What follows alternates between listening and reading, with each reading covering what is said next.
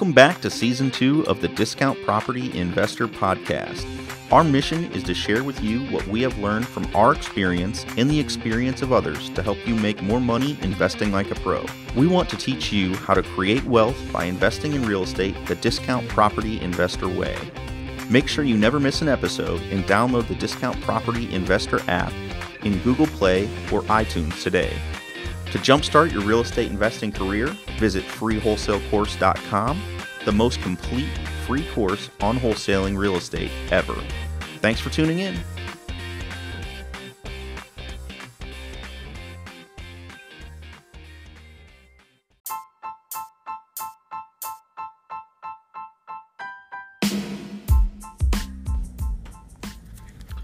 All right, guys, welcome back to the Discount Property Investor Podcast. This is a Pro Tips Short Clips episode.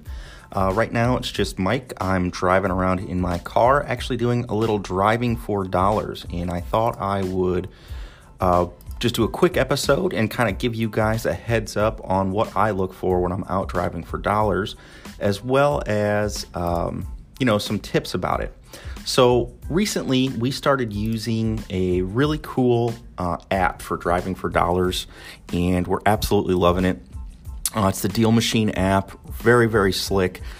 You can literally just drive around and you click location, and the app tracks where you're at, and you click on a house, it pulls up the address.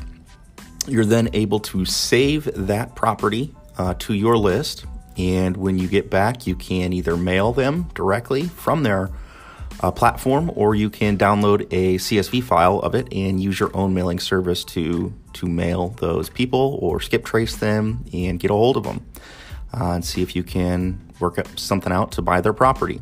So it's the Deal Machine app. I've got a link, or I'm going to add the link to it in our show notes to give you a 14-day free trial. So that'd be the https://dealmachine.app.link/discount property investor. And that'll get you a free 14-day link. Again, I'll put that in the show notes of this episode.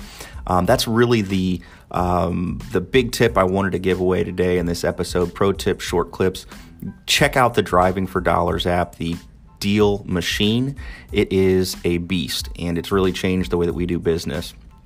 Dave and I, we talk about how, we used to drive around, we'd take a picture of a house and we'd put it in a folder, and we'd get back to it, or we'd send it to the VA, or we'd write down an address, and it was just very sloppy. But having this app on your phone just organizes all of those vacant properties that you drive by in your daily life. You don't even have to go out and specifically drive for dollars. Just when you see a house, you just open the app, click location, and you can tap on that house. It's huge. So it's really been a game changer for us being able to add houses that quickly to our list of properties that we want to try to get a hold of the owner. And that's the name of the game. Once you identify the property, is getting a hold of that owner.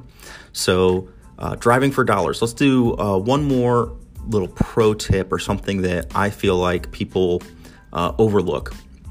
So a lot of times when I'm out driving for dollars, I see properties, and the simple tip is, if the grass is long, if the grass is long and it's all overgrown, all the weeds are out of control, it's probably a vacant house. That's a great tip, and it definitely holds true pretty often. One thing I would say is check out the vehicles in the driveway. So if there are no vehicles, could be vacant. But if there are older vehicles in the driveway, it could be vacant. Or if you're driving or walking slowly, you can see if the license plate is expired or not. If you've got expired tags on a vehicle and it's parked in a driveway or off the street, and the grass is long, it's a good indication that property is actually vacant. We've had properties that we've purchased, the neighbors have actually parked one of their older vehicles in the car. So again, that was a vacant property. You might have just driven by because there was a car there. Or the owners just abandoned the vehicle. So the car is not getting driven and they're not updating the tags on it. That house is just sitting there vacant, but there's a car in the driveway, so it's kind of deceptive. So pay attention to the vehicles that are in the driveways. If they, if the house appears to be vacant, but there's a car there, it's a good chance it could be vacant. So just kind of keep those things in mind, and check out the Deal Machine app at the link in the show notes here. All right, thanks guys. We'll talk to you soon on a full episode. Bye.